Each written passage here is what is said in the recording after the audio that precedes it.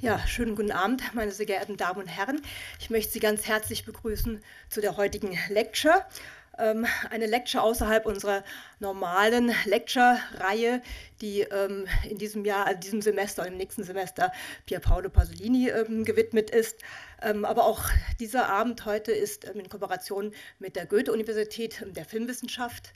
Und ja, es war eine besondere Gelegenheit, da zurzeit John McElhaney aus New York hier zu Gast ist und eine Vortragsreihe an der Uni gemacht hat.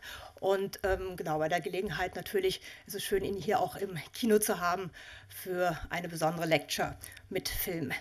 Und ich möchte auch Adrian Martin begrüßen, auch ebenfalls Gastprofessor hier an der Goethe-Universität, der jetzt gleich John McElhaney vorstellen wird. Und ja, auch er war schon häufiger Gast hier im Kino und hat selber Lectures gehalten. Heute Abend eher genau in Funktion, seinen Kollegen zu begrüßen. Okay, Adrian Martin, hallo.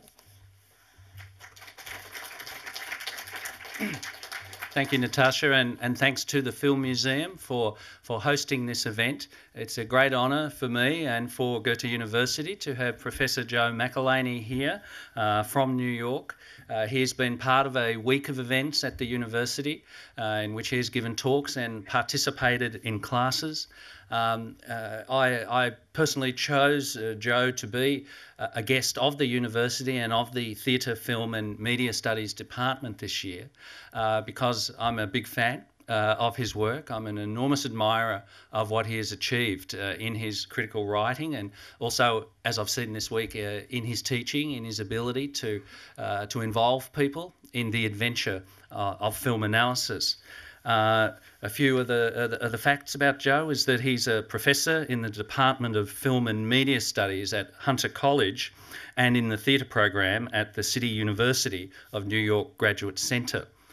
He is the author of the books The Death of Classical Cinema, Hitchcock, Lang, Minnelli, and that was published in 2006, and he also wrote Albert Maysles in 2009.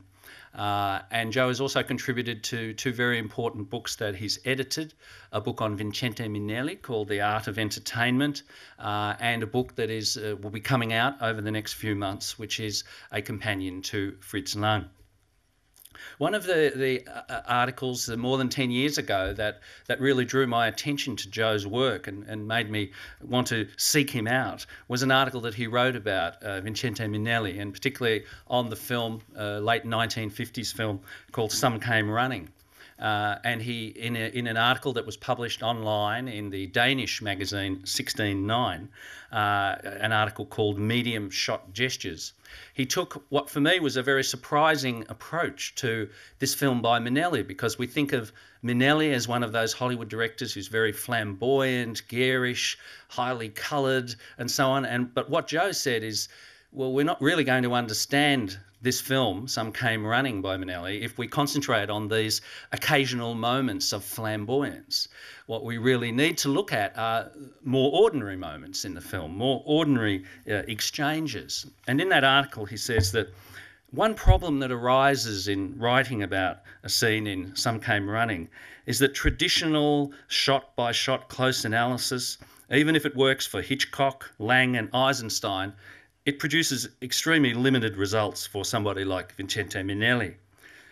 He was a director notorious for his fanatical attention to decor, but what is often revealing about Minnelli's films is how uninteresting the individual shots are in freeze frame.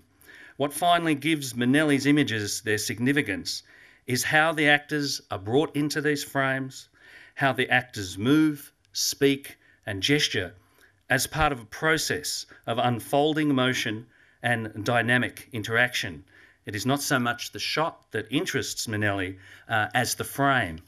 And at the end of this article, Joe comes around to his conclusion that he says, it might be best to see Minnelli as a filmmaker who presupposes a spectator capable of looking at images that are rich, detailed, and often theatrical in terms of composition and staging of action.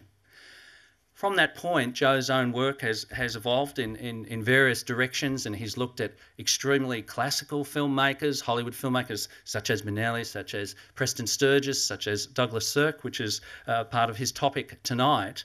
And he's also looked at modern cinema, for instance, the films of Fassbinder.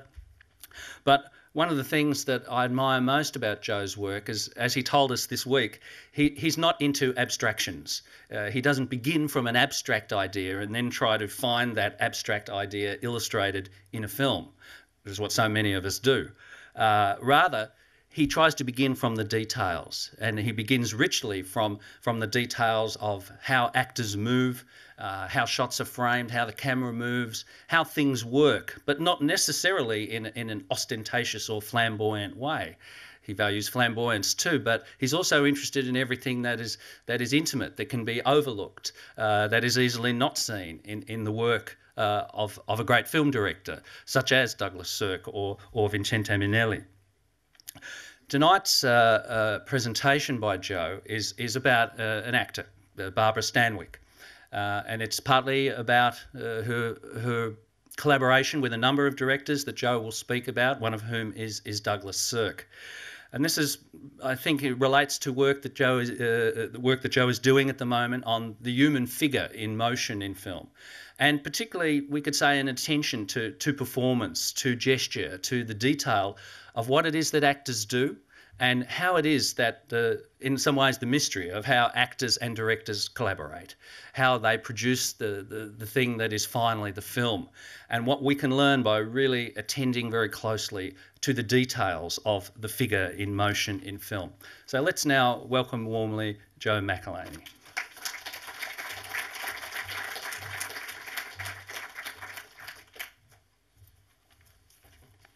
Thank you. Thank you, Adrian, for that very generous introduction.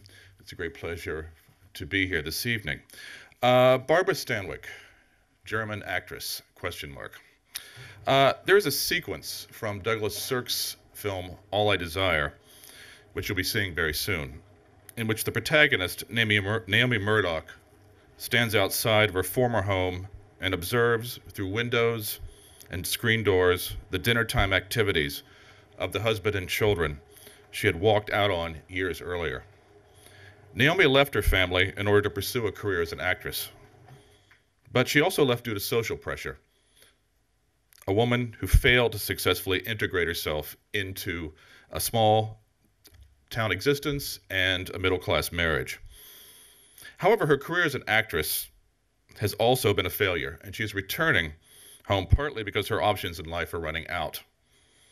The pathos of such a moment has an inherent power apart from any specifics of cinematic execution. But it's precisely these specifics that demand our attention.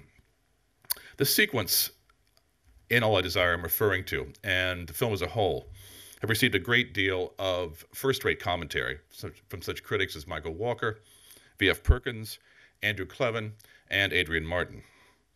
My concerns here, though, are twofold. One is that it is Barbara Stanwyck who is portraying Naomi Murdoch, also a concern of Clevin's in his excellent study of the actress, although the nature of his concerns are somewhat different from my own, and that a very particular kind of director is behind the camera. That director is Douglas Sirk, born Detlef Sirk in 1897, and a successful film and stage director in Germany before he left that country, or rather this country, in 1937.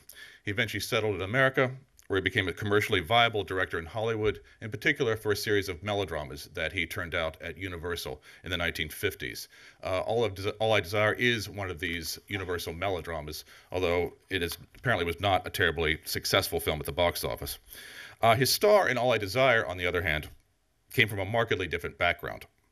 She was born Ruby Stevens in 1907 to working-class Brooklyn parents who died while Stanwyck was still a child, and Stanwyck spent much of her childhood living in foster homes. Stanwyck spent much of her early years as a showgirl and dancer, and eventually became a successful Broadway actress. And her success on Broadway brought her to the attention of Hollywood, and she went out there in 1930 and actually 1928, 29, and by 1930, she had a breakthrough role in a film of Frank Capra's called Ladies of Leisure, and this essentially made her a film star. By 1953, though, and typical of many female stars of her generation, she was no longer quite the top figure in Hollywood that she had once been. Even though she has star billing over the title in All I Desire, the production circumstances on this film were considerably reduced from those of Stanwyck's heyday in the 30s and 40s. While her situation in real life was not remotely comparable to Naomi Murdoch's that you'll see at the beginning of the film, some of Naomi's lines that you'll hear early in the film in voiceover narration may have resonated with Stanwyck in some ways. Naomi says, "Not quite at the bottom of the bill yet, and not quite at the end of my rope." Nevertheless, the collaboration between Stanwyck and Sirk appears to have been a creatively productive one, at least for Sirk. They would make one more film together, There's Always Tomorrow, in 1956. In later years, Sirk was fulsome in his praise for Stanwyck, declaring her to be, quote, "more expressive than any actress I ever worked with," end quote. A year before All I Desire, Stanwyck would make Clash by Night, which deals with a similar narrative situation of a woman of a certain age, here named May Doyle, who returns after 10 years away, to the small town of her origins, not on a note of triumph, but as a gesture of defeat. For obvious reasons, these two films, Clash by Night and All I Desire, have been linked. But something else links them apart from the similarity of narrative situation and the fact that they both star the same actress. Clash by Night was directed by a major figure of German cinema. In fact, a far more important one than Douglas Sirk, Fritz Lang. Austrian-born, 7 years Sirk senior, and during the Weimar period, the most innovative filmmaker in Germany, along with Murnau and Pabst.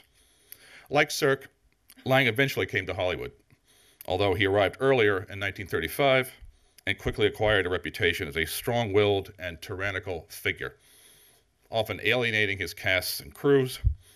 Lang's experience with Stanwyck, though, was similar to Sirk's. Working with Barbara Stanwyck, Lang later declared, was one of the greatest pleasures of my career. She's fantastic, unbelievable, and I liked her tremendously. Now, that kind of praise is not uncommon from Stanwyck's directors, and it runs across the history of her career. My interest in this matter, though, is much more focused, both in terms of the historical moment being addressed and the kinds of films Stanwyck is making. The names Lang and Sirk evoke a very particular idea of cinema and a very particular idea of the filmmaker. Clash by Night and All I Desire are, in terms of setting, very American. Small town Wisconsin in the latter, the Pacific Northwest in the former. However, the visual and dramatic traditions from which these directors emerged are strongly tied to a formalism with its roots in European and more specifically German cultural traditions. However varied its specifics, and Lang and Sirk are as different from one another as they are similar, this approach left little room for spontaneity, and the actor often functioned as part of a predetermined set of elements. Even though All I Desire may seem on the surface like a fairly typical female-centered small-town melodrama of the period, the kind routinely turned out by Hollywood at this time, on closer examination, it's a film of rigorous formal causality, with insistent visual and dramatic relations, parallels, doublings, intricate spatial configurings, stagings, and in which the iconic and symbolic image becomes part of the film's structuring principle. In Hollywood, refugee and immigrant filmmakers from Germany and Eastern Europe had been part of a steady influx beginning in the 1920s, and then due to the rise of Nazism, this accelerated in the 1930s. Sirk was, in fact, among the last of these to arrive. However productive this talent was for reimagining the forms and implications of Hollywood cinema, this presence in Hollywood of these German filmmakers was also a source of frequent tension, both formally and in terms of the production circumstances of the film. In Maximilian Schell's 1984 documentary on Marlene Dietrich called Marlene, Dietrich, hardly a stranger to working within rigorous formalist environments, complains of how the actors on Lang's Rancho Notorious had to precisely hit a set of marks laid out for them on the floor. A vivid, although probably exaggerated, testimony to working within this kind of environment. From a distance, Stanwyck would not appear to be a likely candidate for smooth collaboration with these filmmakers. Capra, for example, has famously stated that Stanwyck was such a natural that her first takes were always the best. And so consequently, he would use multiple cameras on the sets of their films together in order to capture the spontaneity on the first take. And Stanwyck frequently remarked upon natural style of performance, of which the spontaneity was one of its crucial elements, was immediately recognized in the 1930s for its expressiveness during a period when there was an increased fascination for less telegraphic methods of acting. Spencer Tracy, arriving in Hollywood at about the same time, would be her approximate male counterpart. But Tracy's volatile relationship with Lang on the set of Fury, Lang's first American film, stands in marked contrast to Stanwyck's relationship with Fritz Lang on the set of Clash by Night. Even allowing for the fact that the Lang of 1952 might have been less cantankerous than the Lang of 1936 on Fury, although Dietrich's anecdote would suggest otherwise, since Rancho Notorious and Clash by Night were in fact made the same year. There's something revealing about this disparity in the experiences of these two actors in dealing with Lang. Now, one could also conceivably argue that Stanwyck simply developed more technique over the years, so that by 1952 she was ready and able to deal with the likes of Fritz Lang. So what was it, though, that allowed for Stanwyck to so memorably, so indelibly collaborate and participate in the films of not only Sirk and Lang, but also the films of other German and Eastern European artists in Hollywood in the 40s and 50s? And why should this even be of interest? When Stanwyck received her American Film Institute Lifetime Achievement Award in 1987, she began her speech by praising Frank Capra for teaching her what, as she put it, what film was all about. Because he took her into the editing room, the property room, and showed her the entire process of filmmaking. Anecdotes about Stanwyck's professionalism abound, as do anecdotes about the movie star who was on a first-name basis with the crews. And it was precisely this kind of informality, this first-name basis with the crews, that horrified Howard Hawks, who directed her in Ball of Fire. Hawks felt that movie stars should remain politely aloof from this kind of atmosphere. Now, what I see here in Stanwyck's desire to be on this first-name basis with the cast and crew, to essentially get along with everyone, is on the one hand certainly this need to work within a happy, collaborative atmosphere to create an alternative work environment for herself on these films. But I also see something else, which is a need to fully absorb herself in the process of filmmaking, to become, in effect, the film. Another major German refugee filmmaker, Robert Siodmak, has described Stanwyck's presence on the set of his film The File on Thelma Jordan from 1950 in this way. He says, "Before we started shooting, she would be sitting in her chair, her eyes closed, and her concentration would be focused on the scene she was to play. The makeup and wardrobe people would be working to get her ready, but she never looked in the mirror. Completely absorbed in her work, she would go without a word in front of the camera." So here a standard form of actor's concentration comes close to a form of auto-hypnosis. Stanwyck oblivious even to her own physical appearance, as she, in a sense, sees the film in her mind before she walks onto the set itself. The interest then, I think, of Stanwyck's collaborations with these refugees from Germany's film industry and her compatibility with their working methods is not simply the result of her professionalism and adaptability. What I would like to pursue here is how Stanwyck enacts and implies certain possibilities in relation to cinematic metaphor. Well, such a reading of the cinema and conceiving of the cinema is not utterly unique to German filmmakers of the Weimar period. It's nevertheless one of the cinema's dominant strategies, achieving a particular explicitness in the work of Fritz Lang, with its persistent allegorizing of vision. While not addressing the specific issue, Andrew Clevin notes that looking is an important part of Stanwyck's acting, and that few actors use their eyes so attentively to observe and survey others and the world.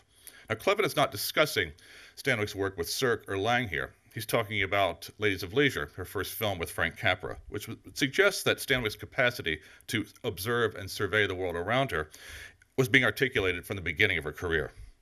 Such a capacity for looking on Stanwyck's part is not simply a matter of localized effects, of facial expression, or making eye contact with her fellow players. Even before her collaborations with German directors, Stanwyck is situated in her films as a type of viewer, One of the most frequently analyzed images from her body of work is from The Lady Eve in 1941, in which her character of Jean is sitting on a luxury liner and holding up a hand mirror. And as she's holding up this hand mirror, she's looking at all these women trying to gain the attention of Charles Pike, played by Henry Fonda. And as they're walking by, she has this running commentary as she's holding up this mirror. Clevin perceptibly notes that at this moment, she is rather like, this experience is rather like sitting next to Stanwyck in a movie theater, as he puts it, we're at a, quote, private and privileged screening of a predictable film with a cliched story and characters, end quote. But why would Stanwyck, more than any other contemporaneous female star, be so often enacting this role of the viewer? Regardless of the number of films in which Stanwyck portrayed an upper-class woman, her image remained most indelibly linked with her own real-life working-class background. To be on the outside looking in, because one does not economically or socially belong, is at the center of the final sequence of King Vidor's Stella Dallas from 1937, perhaps the most analyzed and debated sequence in all of Stanwyck's cinema. But Stanwyck's social exclusion here also transforms her into a spectator. Now, as others have noted in analyzing this sequence, the window that she looks through, this townhouse, through which Stella observes her daughter being married, serves as a type of screen from which Stella is barred physical entry, literally through the fence that cuts across the frame, but also through the class divisions that are central to the film. The final sequence is, in fact, I think, a revisiting of a sequence early in the film in which Stella is taken on a date to the movies with her future husband, Stephen. I want to take a look at that sequence now from Stella Dallas.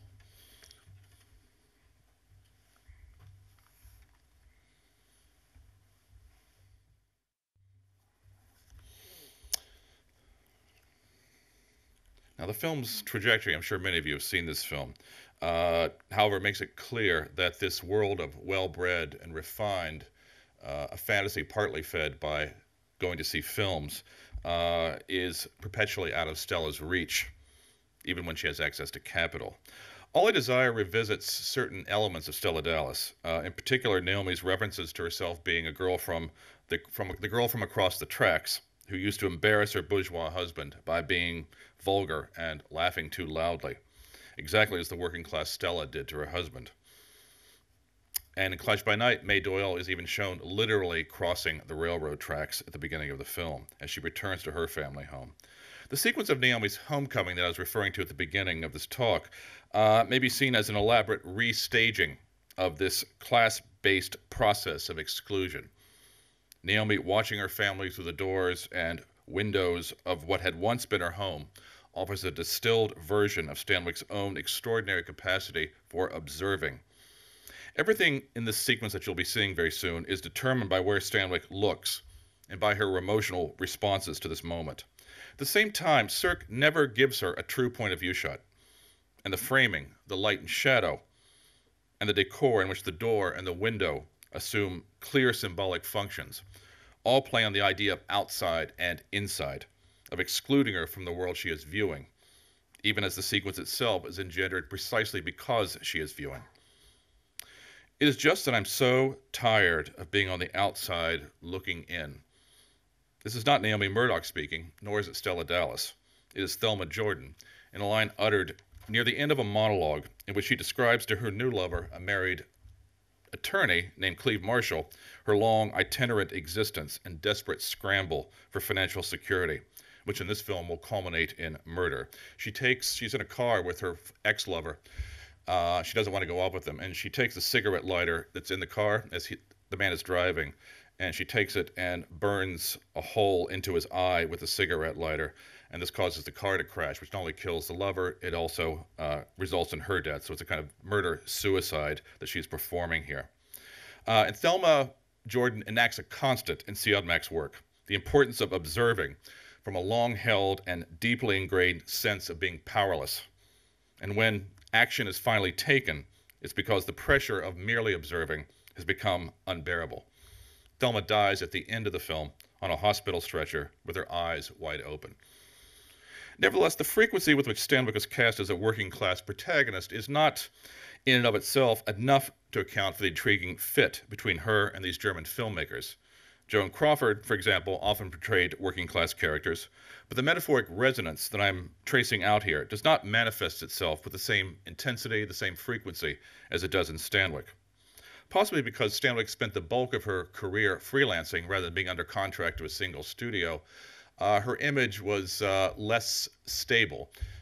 She was, in a sense, more exposed, less protected, but also more easily in a position to adapt to various highly diverse films and highly strong-willed and diverse filmmakers. At the same time, for Stanwyck simply to make a film with a German director will not automatically put cinematic metaphor into play. A network of elements must be in place in order for these films to resonate in this way. For example, neither William Dieterle's The Secret Bride from 1935 nor Curtis Bernhardt's My Reputation from 1946, while both Stanwyck films and both directed by German refugees, lend themselves to such a reading. Both films possess interests, but the specific of Stanwyck are incidental to the two films, and one could imagine any number of other actresses in Hollywood at the time playing these roles. It's become axiomatic to regard Double Indemnity, made when she was at the height of her stardom, as a pivotal film in altering certain ideas about Stanwyck's image, given the ruthless and unsympathetic nature of the character she's portraying in this film, Phyllis Dietrichson. But Double Indemnity is also the first of her major collaborations with German filmmakers, in this instance, Billy Wilder. Dietrichson, and the German-sounding last name is not in James McCain's source novel, is certainly an archetypal femme fatale.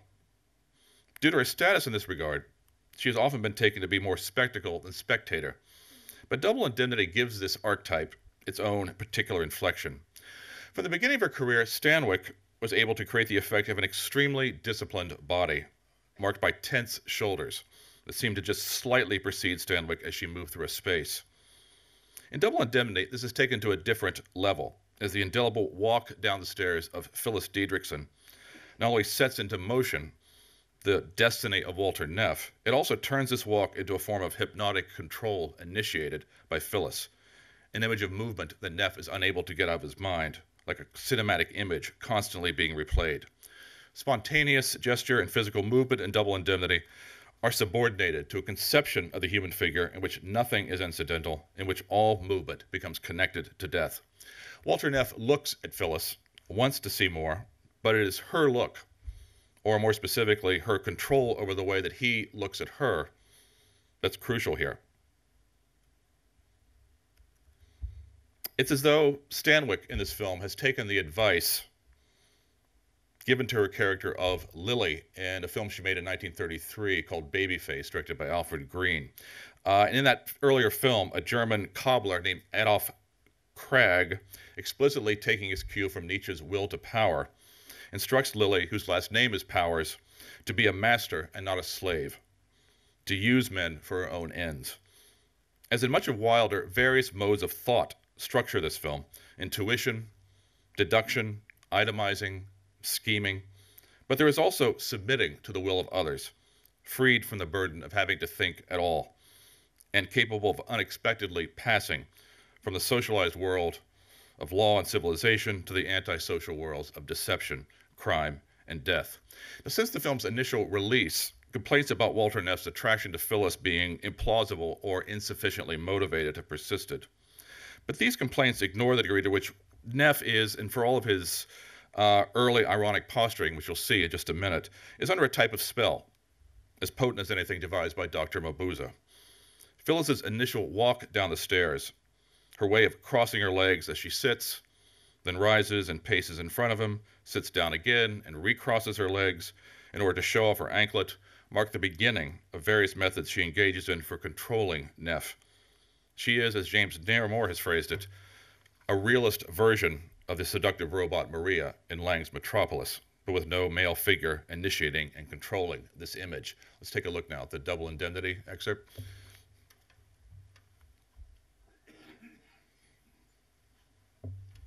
Double Indemnity? Yeah. Wonderful slow dissolve right there, where this image of Phyllis is still in his mind as he's driving the car away. The famous close-up later in the film of Phyllis in the driver's seat as her husband, seated next to her, is being strangled from behind by Neff. Phyllis staring straight ahead in icy detachment has been interpreted in a number of different ways. But for my own purposes here, Phyllis does not look over at the murder because she doesn't have to. Like a highly disciplined artist who has created a scenario and set its mise-en-scène into motion, she already knows how it will look. At play at much of Stanwyck's cinema is a dialectic between viewing, or being viewed, and creating. Stella Dallas is not simply a passive victim of circumstances as she stands in the rain at the end of the film. She has, through her own capacity as the metteur en scène of her daughter's future, willed herself into the position of ideal spectator at and creator of the wedding. And the culminating moment of Jean viewing the activities through the hand mirror in the Lady Eve is her calculated tripping of Pike, who from that point on will likewise be enmeshed in a scenario not of his own devising and created by Stanwyck's character, who, as Stanley Cavell has notably argued, may be seen as a stand-in for the role of a director. By the 50s, though, most of Stanwyck's German Hollywood films, most of these German Hollywood filmmakers with whom Stanwyck was working were free to return home to Europe, to which all of them later did, although each under very different circumstances. And this return was, for most of them, not a notably happy one.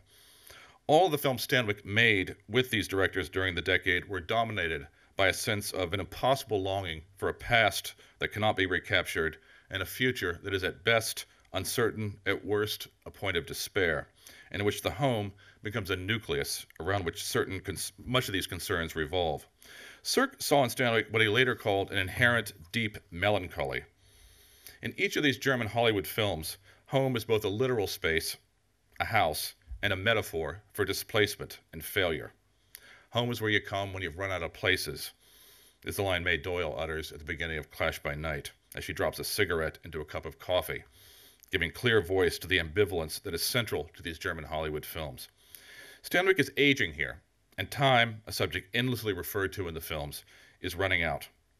Contrast this with most of her other roles during this period, in which she is much more firmly middle class, or even more frequently linked with power and ownership, particularly central to her westerns, in which her age is not addressed, or in which she is portraying a woman younger than what Stanwyck was in reality. Mitchell Leisen's film No Man of Our Own from 1950 is the most revealing of these other films as a point of contact and contrast. Adapted from a Cornell Woolrich novel, the film's narrative, dominated by ironic twists of fate, reversals, and replacements, and with Stanwyck playing a socially marginalized woman, is lying in wait for a German director. It even has an expressionist sequence in which Stanwyck is on a stretcher, wheeled into a hospital, and we see this through her eyes. But overall, Leisen's approach to the material naturalizes the film's environment and resists the iconic. Even more pointedly, the film never questions the bourgeois conception of home.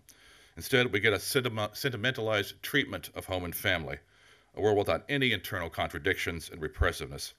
No Man of Our Own is a film ultimately working at cross purposes from these other German Hollywood films of Stanwyck's. The Fallon Thelma Jordan is a transitional one of the group, in that Stanwyck returns to the femme fatale of Double Indemnity, but splits her open, portraying a woman who is, as she puts it, two people, and whose monologues and multiple confessions over the course of the film engage in ambiguous double registers of meaning, lying, truth-telling, a woman who is finally denied both a life of crime and a life of bourgeois respectability. Thelma Jordan looks back to Phyllis Diedrichson, but she also looks ahead to Naomi Murdoch and May Doyle. And throughout the film, Siodmak uses doors, windows, hallways, spaces of transition that clearly serve as extensions of Thelma's perpetual state of not belonging. Siodmak's work is haunted by the protagonist whose drives are split between two contradictory desires, and which often leads to a breaking down, a fragmenting of the individual into component parts running along parallel lines. In a memorable sequence from the file on Thelma Jordan, Thelma meets with her attorney after Thelma has been arrested for the murder of her elderly aunt, whose home she has moved into as a gesture of last resort. Sirk describes Stanwyck's gift for, quote, getting every point, every nuance, without hitting on anything too heavily, end quote. Now, this would certainly conform to the myth of Stanwyck's on-screen naturalness. However, in this sequence, we see Stanwyck's gift for turning facial expression and gesture into something that surpasses nuance and instead, in its economy of movement and detail, achieves an iconic force. The result is that the slightest movement of the eyes, turn of the head, use of the hands, assumes an indelible weight. But in both the explicitness of the dialogue and the echoing performance of Stanley Ridges as her attorney, pacing about as systematically as Phyllis Diedrichson, an ironic parallel is set up between Thelma and the cynical man who will be defending her.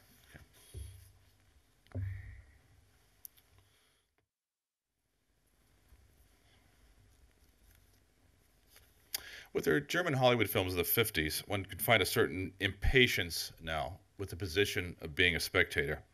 And there's always tomorrow. Stanwyck's Norma attends the theater in Los Angeles with her former colleague, Clifford Groves, Fred McMurray again, whom she has not otherwise seen in 20 years, and with whom she is still in love. Norma is a replacement date for Cliff's wife, too busy with the children to attend the theater with her husband. At intermission, Norma reminds Cliff that he took her to a matinee at the same theater 20 years earlier. "You wanted me to see my first show direct from Broadway," she tells him.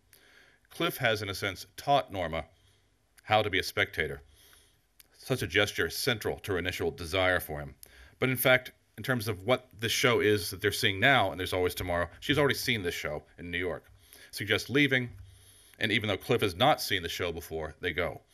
Norma wants to see a space of work, she claims, but she also clearly wants to spend what little precious time she has now with him, visiting him in his workspace. Now, in the sequence prior to this, Sirk introduces Norma through a shot in which Cliff, left alone by his family, opens the door to his home to find Norma there, first in shadow and then stepping into light. What immediately follows is a miraculous 1 minute and 20-second piece of cinema. As Stanwyck moves about the ground floor of his home, she takes everything in, her praise for the warm and cheerful house, her touching of objects, already being swallowed up by the irony of the shadows that she steps into and out of, and by the imagery of bars from the stairs and by room dividers. The words look and see are used 5 times in this brief sequence, in which the conversation otherwise concerns itself with the passage of time. And Clevin has also noted in relation to Stanwyck's performance in this film, how Stanwyck's eye movements as she looks at Cliff create the effect of what Clevin calls a concentrated gaze that is admiring, inspecting, dissimulated, and calculated to capture his attention. It's almost a kind of reversal of the sequence he saw earlier from Double Indemnity. So there's always tomorrow.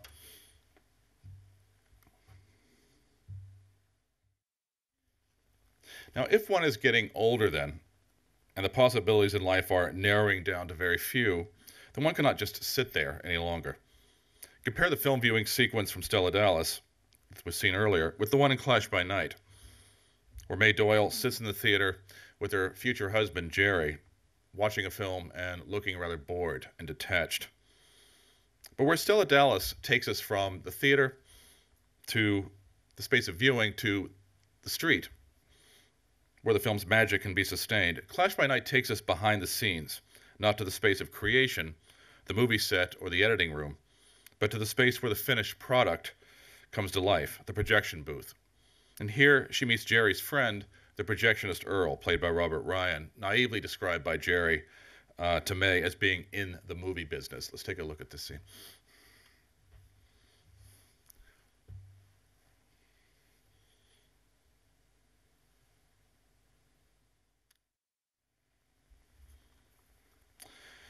May Doyle may very well be the only protagonist in the history of cinema to become sexually aroused by a man because he is rewinding film. As Earl simultaneously speaks of his desire to literally cut up the leading lady of the film he's projecting, May's eyes scan his body.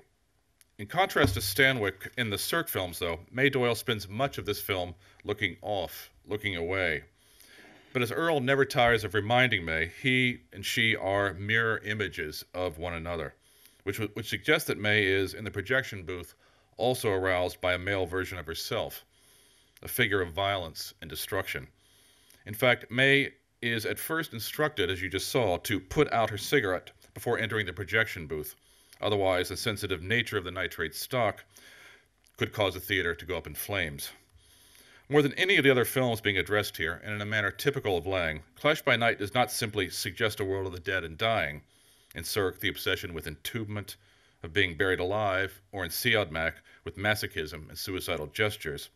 Clash by Night, even while it perpetually makes connections between human beings and the natural world, also suggests that what is beyond all this, the next logical step, is oblivion, negation, no images at all, as everything goes up in flames. People believe in nothing. Nothing, Jerry's father announces at the beginning of the film. In conclusion, however, I want to put Stanwyck back into the position of being an enraptured spectator and return to the film with which this talk began, All I Desire, and which you're going to be seeing in about 5 minutes. It's not Naomi's homecoming that I want to briefly conclude with and talk about here. But the sequence in which Naomi, it's a bit later in the film, which Naomi goes to see her teenage daughter in a high school play. And she attends this with her husband and son. This sequence and the intensity with which Naomi observes her daughter would appear to contradict my argument that the role of the spectator is increasingly problematized in these later German Hollywood films of Stanwyck's. But the enchantment Naomi experiences here is entirely bound up with a set of ironic mirroring relationships between Naomi as a spectacle in and for the audience, far greater than that of the play itself, and her daughter on stage. Even more than Norma's introductory sequence in There's Always Tomorrow, the dialogue in this sequence is riddled with references to time and to the act of looking, including the dialogue within the play itself. By virtue of Norma's presence in the audience, the space of the viewer is also the space of performance and spectacle, even as the backstage area becomes a space for viewing the spectacle of Naomi in the audience. It's as though Naomi is reborn as an actress by observing her young daughter, and also reborn as a viewer, spellbound by what she sees. But then Naomi says, in her voiceover narration, something revealing. She says, as she's watching the daughter, and with training, she could develop into an actress. So here we have this character unable to fulfill her maternal function by nurturing Lily through childhood. Naomi now has a chance to do so in another way, more consistent with her chosen profession. But Naomi is also beginning to think like a director or acting coach or metteur en scène, with the potential to take her daughter and shape, nurture this raw talent, to transform her daughter into a kind of image of herself. What one is able to see with a particular clarity in Stanwyck's German Hollywood films is how her flexible technique and screen presence could allow itself to so easily reflect the concerns of these artists at a particular moment in history. Stanwyck's deep melancholy served as the mirror image of a group of exiled filmmakers seeing itself in this otherwise very American actress, who so evocatively became, in these films, the star, the viewer, and the co-creator. Thank you.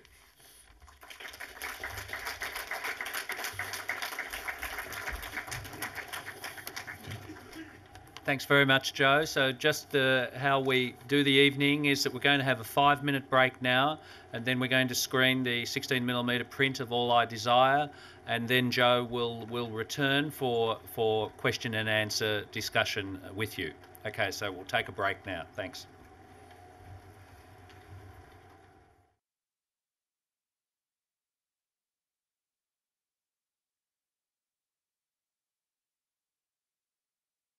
The question I'll pose to you just to get the discussion going is, do you think other than what we can actually study in the evidence on the screen of her performance, do we know much about her own craft, like her own approach to the craft of acting? Is it something? Are you asking if she had a school or a particular concrete method that we can point towards? Or do we know much about Not her? really. It was almost a kind of, I wouldn't say it's intuitive. And there were several figures on the New York stage in the 1920s that she worked with, rather than, say, studied with exactly in a kind of conventional sense.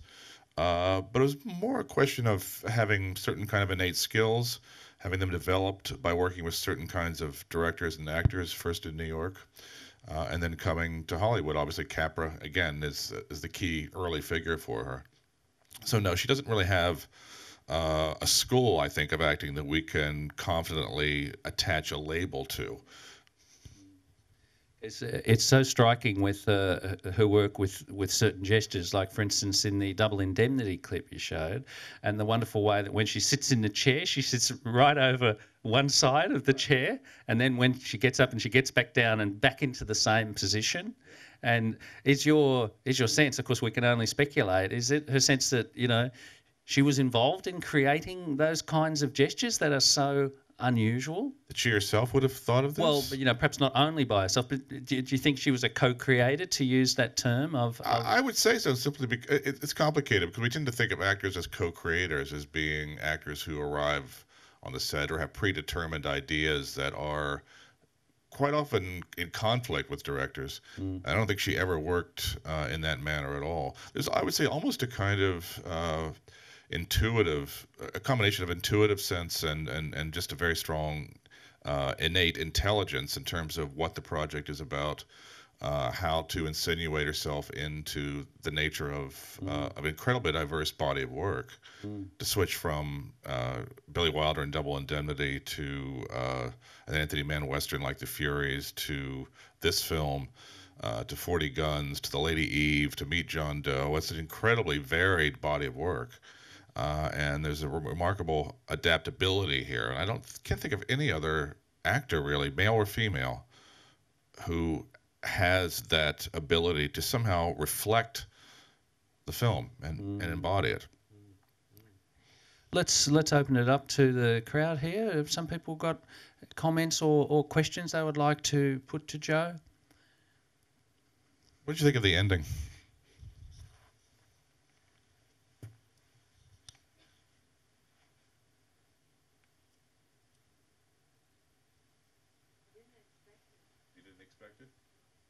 What's my hearing? Who said that? Oh, there you go. Okay. You didn't expect it? What were you expecting? I thought she would go back to New York. Yeah, I was very surprised. It's based on a novel called Stopover, and that's exactly what Naomi does. She comes back to the small town, realizes that nothing has changed, and that she just needs to leave once again. Sirk for years said that should have been the ending to the film as well, that this woman comes back to her hometown hoping to find some kind of rejuvenation, and instead finds that nothing has changed, and so she goes back to where she came from. The studio and the producer of the film, Ross Hunter, did not want that ending. They wanted a happy ending. They insisted on it. But when Sirk saw the film, apparently much later, again, he thought this ending was that stopover ending, that she leaves, was too bleak for Naomi, considering that Naomi has completely run out of options by this point. There's nowhere for her to go, really, back to being the bottom of a theatrical bill somewhere, being a stooge in vaudeville routines and so on. This is too despairing, he thought. So this, in later years, he seemed to be reconciled to, at least, that it was less despairing for Naomi. Does anybody, because there have been arguments, much of the literature on the film also sides essentially with Sirk, that this ending is a bit of a compromise. Did anybody here see it as not being a compromise? Does it seem like a fully achieved ending?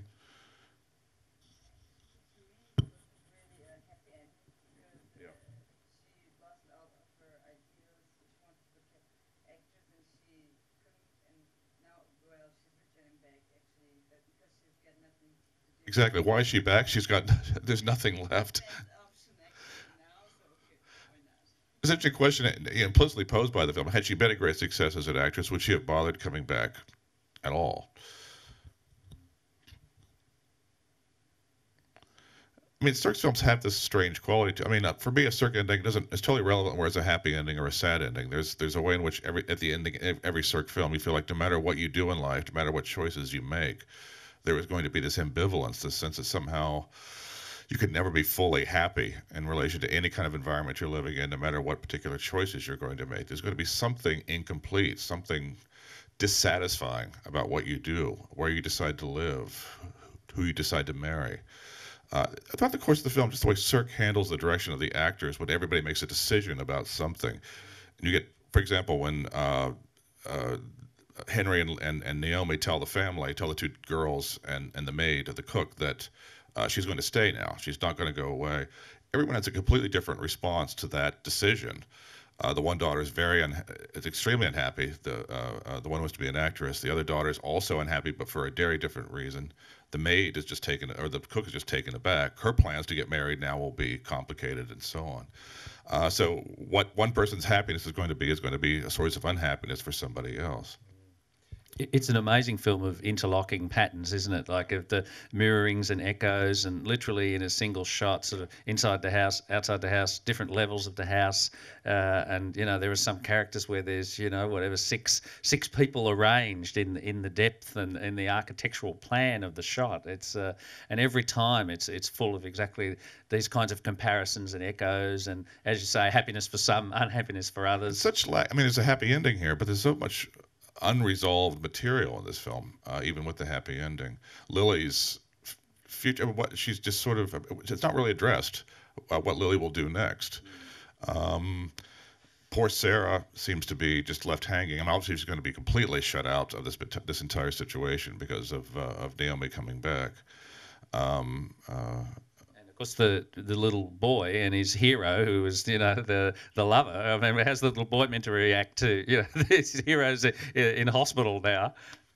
And some actually see that Dutch is possibly implicitly the biological father of the boy. They're linked from the very beginning, and he seems to take after his father, his biological father here, than the man he calls dad. But that's something that's not made terribly explicit, but I think through the mise-en-scène, Sirk certainly indicates often enough that this is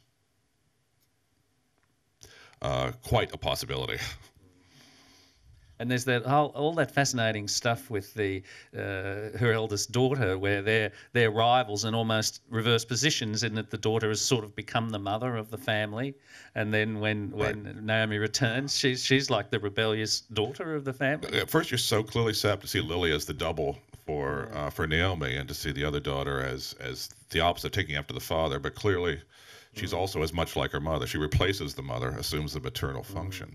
And then when Naomi is there, Naomi, in a sense, becomes a better version of her daughter in terms of her relationship with the boyfriend. And I was thinking how mysterious the concept of courage is, the theme of courage that's often announced, like, I have no principles, you have no courage, that great exchange, and how the question of courage comes up a lot in the film, like what will you dare to do at a particular moment? Will the husband dare to confront the lover, and so on? Yeah, Naomi does bring this, I would say, positive force into the family and into the community in a way. You could almost say, well, she's failed as an actress professionally. However, she's come back to this town and brought this actress's philosophy of life into the community and reinvigorated. And I think the relationship with the rather priggish daughter is a case in point. Loosen up, girl. Don't be so tight about everything. And as her father says, the end, don't be like me. You'll be very unhappy. Yeah. Some other questions from the audience?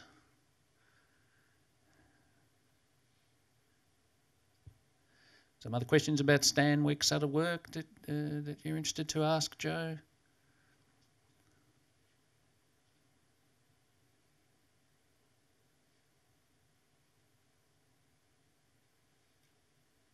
Yes, please. What do you think about the work with Sorry, wrong number, and Stuart Oswald's Crime of Passion? Sorry, Wrong Number is not a film that quite fits in with this sort of. It's a bit of an anomaly as well. She's an upper-class woman. She's not quite spectator in that film either, even though she's bedridden. She's on the phone the entire time, and she's trying to create some kind of narrative. Crime of Passion, Garrett Oswald, is a film that would fit perfectly into this a pattern I'm trying to lay out here. I didn't include Crime of Passion in the presentation today, but at some point, because I want to publish this into something else, a bit more ambitious, and Crime of Passion will fit into this.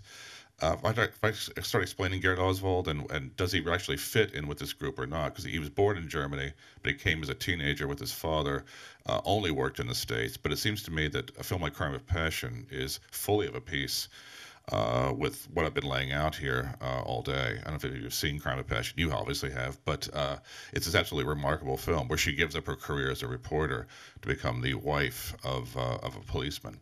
And then once that happens, it's just this intolerable situation of her sitting around with these other housewives and talking about recipes and being a standard 50s wife, and she can't take it. She becomes physically ill, and so becomes a kind of criminal as a kind of response to being better to be a criminal than a housewife. It's a totally fantastic film, no question about that, and it's one of those films where the film is like All I Desire. Crime of Passion is such a ruthlessly sort of economical film, like so intensely and tightly drawn, and which is another thing that her acting goes well with. Sometimes we think of the virtue of great actors is that they slow the film down, that their face close-ups or whatever take the film out of its plot line. But with Stanwyck, she can be totally of a piece with an extremely driving economical plot. I think even just these between All I Desire and the clips I showed you tonight from Double Indemnity, there being metallic almost in the performance to something like you have in All I Desire. This adaptability to just radically different characters and radically different film environments. I mean, she has a gift for sentiment that's quite remarkable. The scene with the son on the bed is quite devastating. The scene when she watches her daughter in the play, I think, is also just quite devastating. Yeah, she does very little. If you look closely, for example, in the scene with when she's watching the daughter in the play, she's doing very little. I mean, the head is just very slightly tilting. The mouth is slightly open. A bit of drops in the eyes, I think. And that's about it. In fact, I even noticed in several of the clips you used, and also in All I Desire, that obviously she does a shot where she just like freezes, as it were, and gives a look, which in itself is a very simple look. It's not an overly emotive look. It's just like a simple look. And the directors or the editors of the films like this shot so much that they'll kind of return to it, even illogically, even if the actors have slightly moved, they come back to that master shot of her absolute sort of concentrated look because it works so well as a crystallization of a key point of the scene. Yeah, absolutely, yeah. Anything else? I was just thinking of the ending. Since you raised the question of the ending, I was thinking of the ending of this film in comparison to All That Heaven Allows, which is also a Ross Hunter dictated happy ending, which feels more like an add-on to me. More like an add-on? Like an add-on. Yeah. It feels more like the conventionally dictated happy ending. Even though, there's some misreadings about what the deer means. That's where Sirk returns to his Panofskian origins, because the deer is really the animal that carries away evil. So it's not an ironic comment. He is sort of affirming the logic of the scene, is trying to do it the best way he can. But in this film, it's actually Barbara Stanwyck who carries it. And it's entirely plausible because of her. Yes. And I don't know if you want to comment on that, but her as the character, or as the actress? As a performer. As a performer.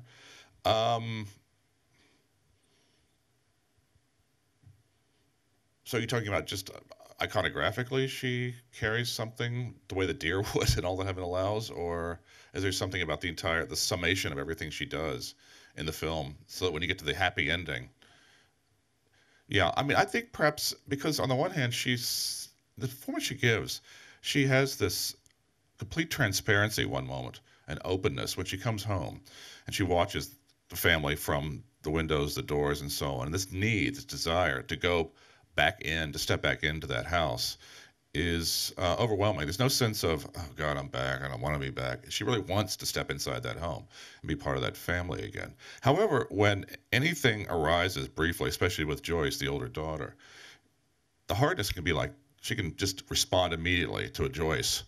And you see the defensive forces immediately able to regroup at that moment, come together and protect yourself.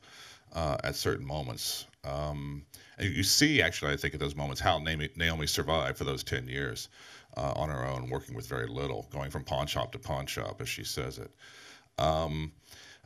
So I think it's perhaps this, the rapidity, I would say, with which Stanwyck can move from this kind of transparency and emotional directness to a kind of hardness or a kind of pragmatic bitterness, shall we say, and then back again, that also allows for something like the happy ending to not feel like pure, unadulterated sentiment.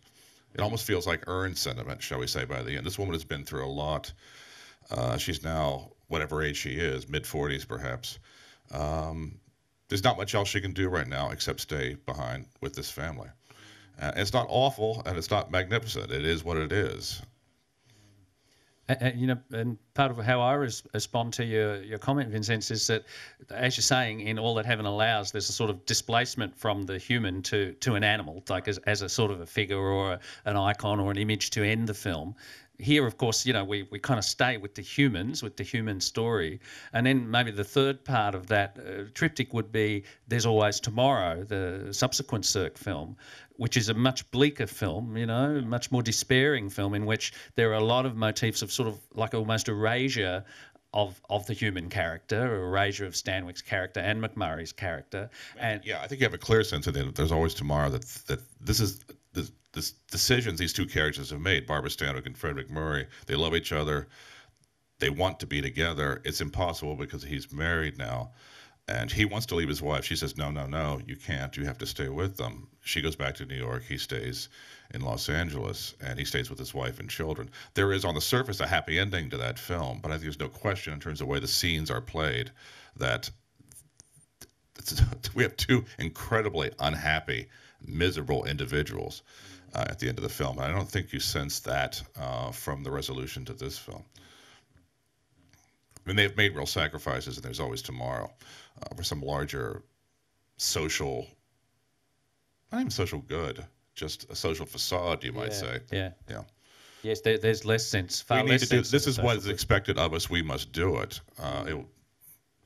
It will not make us happy, but this is what we must do. Whereas I think in All I Desire, you can sense that Sirk, you know, he did have some love for Americana as a true thing, not as a superficial thing, you know, not as a birthday cake kind of facade, but that he, you know, he wanted to believe in some, you know, deep dish American values, and he does invest, you know, some authenticity in them. What do you think of the cook?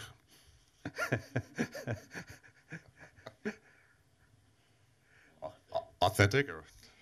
My favorite will be the guy with the Swedish accent in the beginning. It's a very beautiful Swedish accent.